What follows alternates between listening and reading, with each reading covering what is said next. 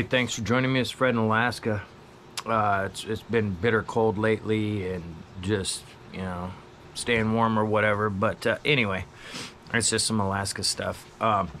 What I wanted to share with you today comes from Brad. Brad is his real first name. He asked his, last name not be used, which is just fine. So Brad and his 8-year-old son at the time, this was back in 2004, so this was 20 years ago now, going on 20 years anyway. His son was finally old enough to start getting out in the wilds with him, and at the time, Brad had an amphibious stall. I believe it was 185. And so amphibious means it has floats and wheels, and so he could take off from a runway and land in the lake, just for those who don't know. So he decides, okay, I'm going to take him out to, Brad had been up the Salcha River a few times on a buddy's airboat or whatever, but there's a whole lot of traffic of airboats up there nowadays where it's just hellacious, man. There's so much sound pollution, and those things are just worthless, in my opinion. People may love airboats. I think they're junk.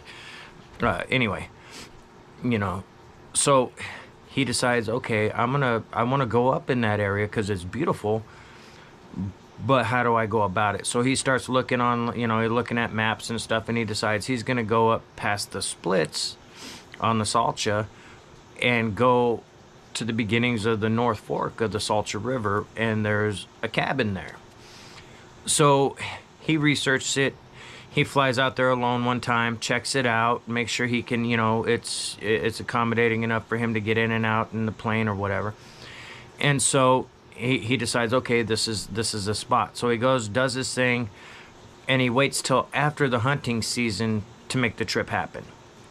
Just because of circumstances. He wanted to go sooner to when his son was, not in school, but it couldn't work out that way, so he said, screw it, I'll take him out of school for a week, and he's gonna go with Dad.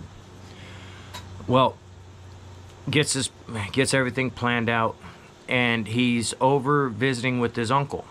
Brad has an Alaska Native background at the Baskin, and he had happened to be talking to his uncle about a week before his trip, and he remembers his uncle telling him to beware of the hairy man, and he thought his uncle was just giving him shit. He had heard of the hairy man. He knows the oral tradition. He wasn't naive to it.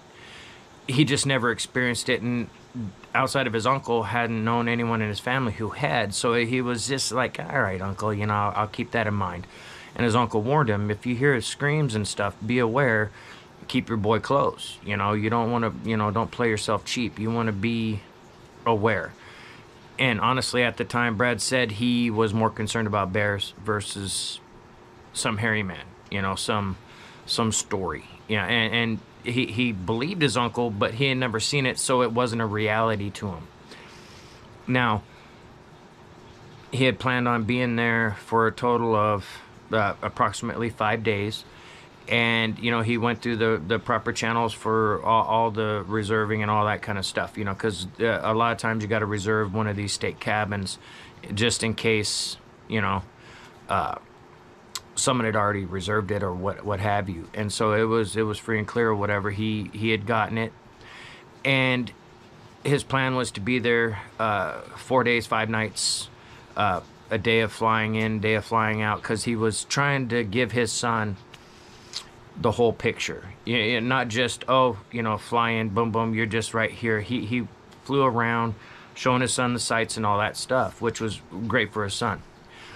Now, this experience I'm going to be sharing from his point of view, and some of it from an 8-year-old's point of view that he remembers. So I'll show on the map exactly where this place is right now. And something to keep in mind, it's remote Alaska. Anywhere you go remote Alaska, it is what it is, man. You got the whole gambit of grizzly bears, moose, whatever. There's serious predators out there, And anyway, let me get back to it.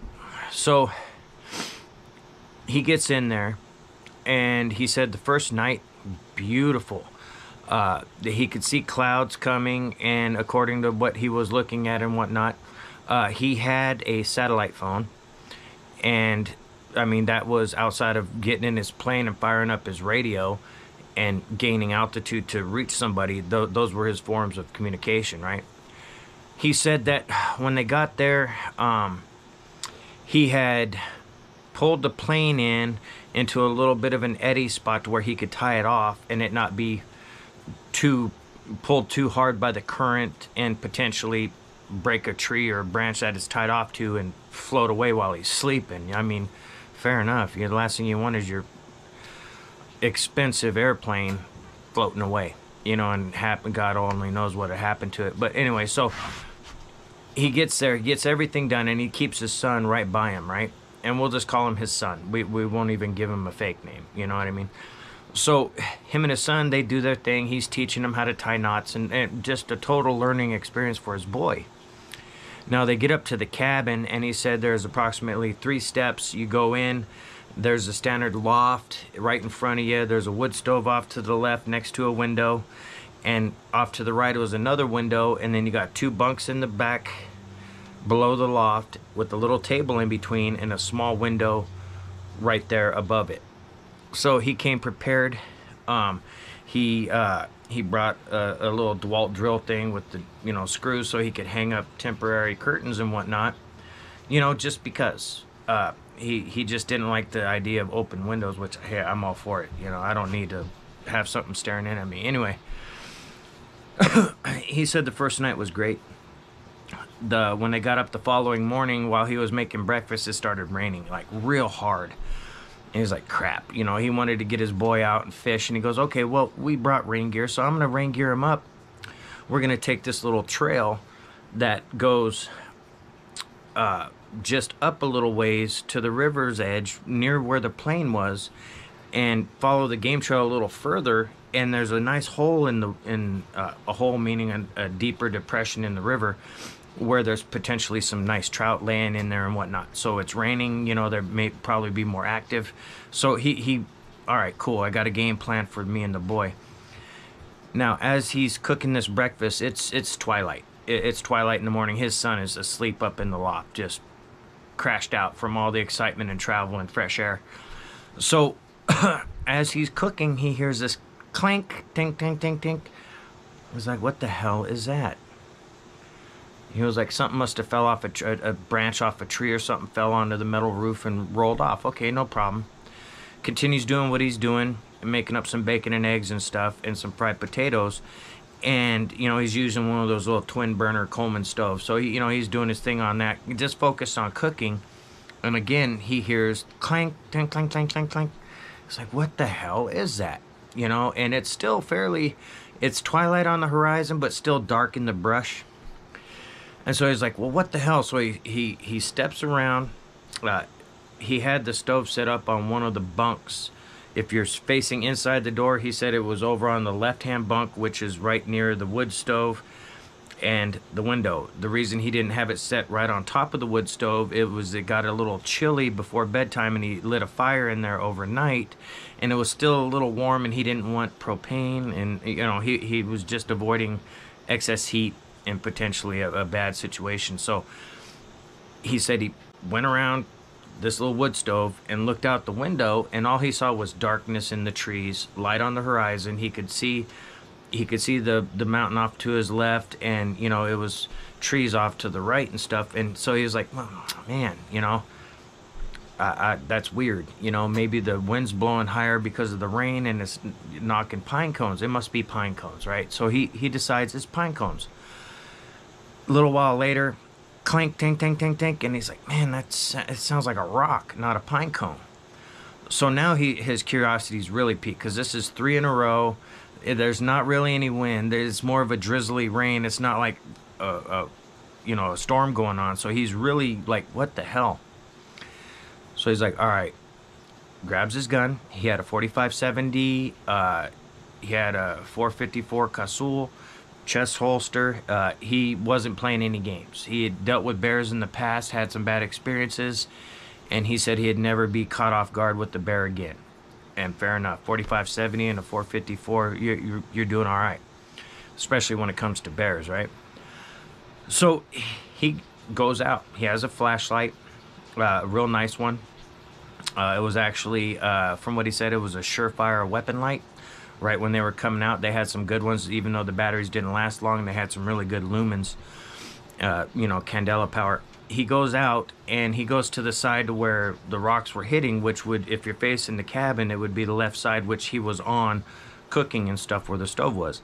He said when he got outside and went around, he was just using a flashlight, panning around. He had the 454.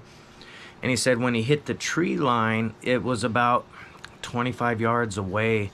He thought he saw dark movement, and he couldn't.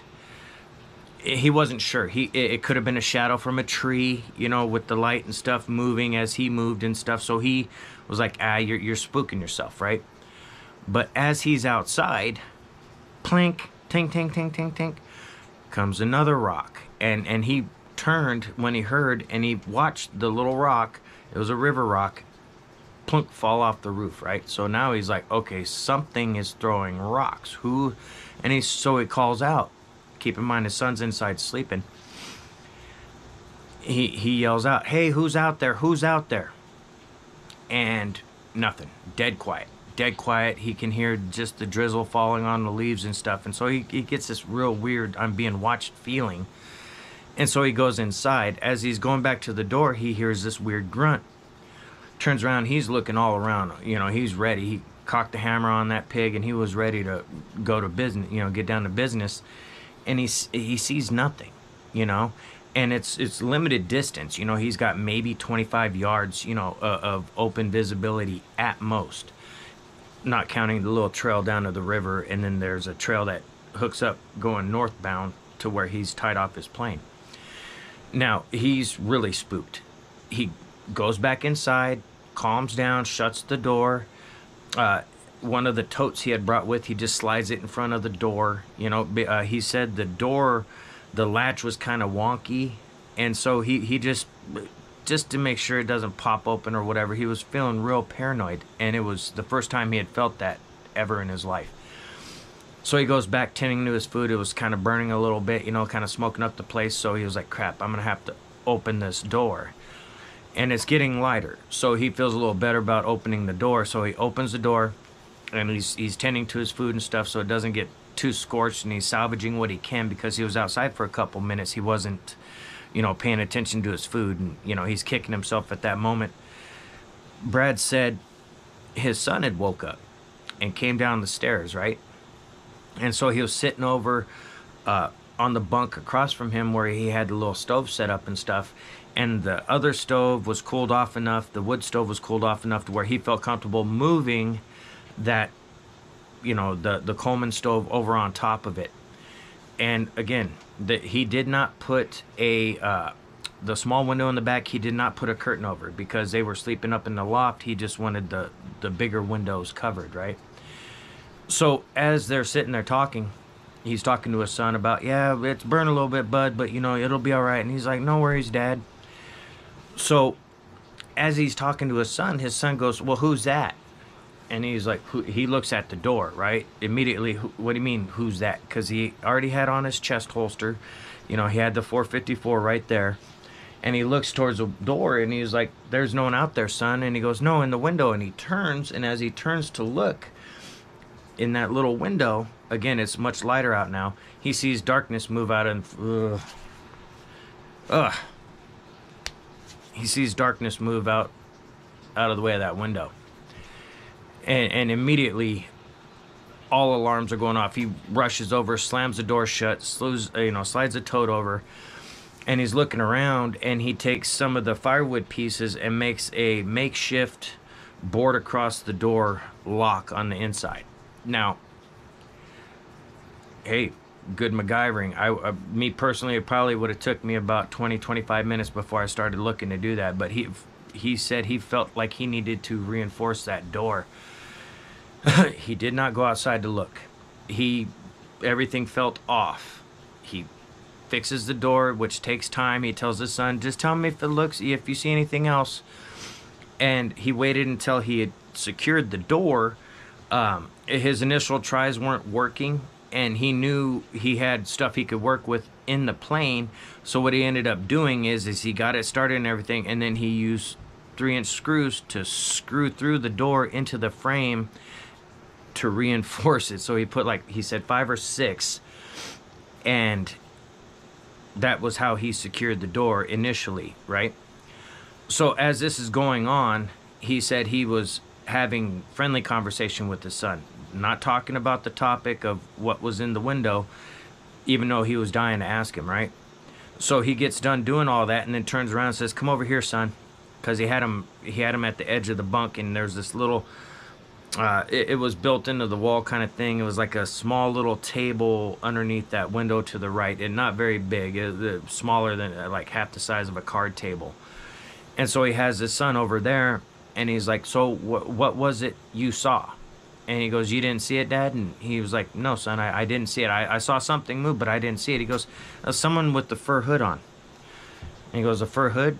And he goes, "Yeah." He goes, "Did you see his face?" And he goes, "No, all I saw was the fur hood." He says, "Okay, son. Well, someone's obviously playing a prank on us." And he goes, "Well, I'm scared. You're locking the door. You're putting screws through. You don't do that at home.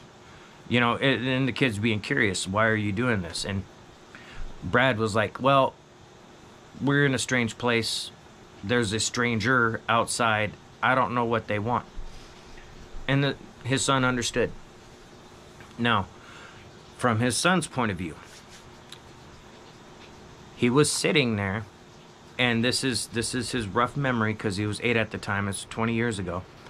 He said as he was watching his dad cook and his dad explaining, "Hey, I burnt some of this stuff," or whatever his dad was carrying on about at the moment, something caught his attention at the window, and he turns and looks and just sees this silhouette of what he referred to as a fur hood. It looked like a fur-lined hood on someone's head, and he couldn't see the face.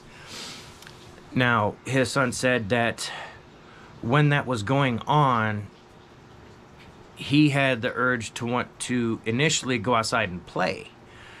But once his dad noticed and stuff, he said the mood changed for him. He felt scared inside. He said it was real weird.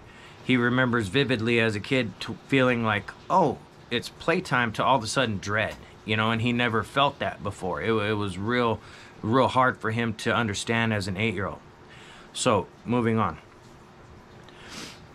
As it got much, much lighter, Brad removed the screws from the door, had looked out the windows, nothing going on. He had his son stay inside while he did a little circle around the cabin, saw nothing, right? Looked for any kind of sign of anything, saw nothing. Was like, all right. They chill out until about 10 a.m. in the morning, and then he said, "All right, you know what? I'm armed. I'll keep my son close. We're gonna go fish."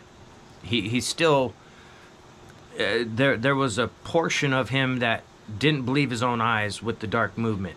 He thought maybe the high tension and the rocks and stuff was just like messing with him. He was looking for easy explanations to what was going on around him, and he was just grasping at straws at that point. He was feeling like his well-planned trip with his son was getting messed with, right? Which totally understandable. I mean, you can't account for that shit. So anyway, so he gets his son.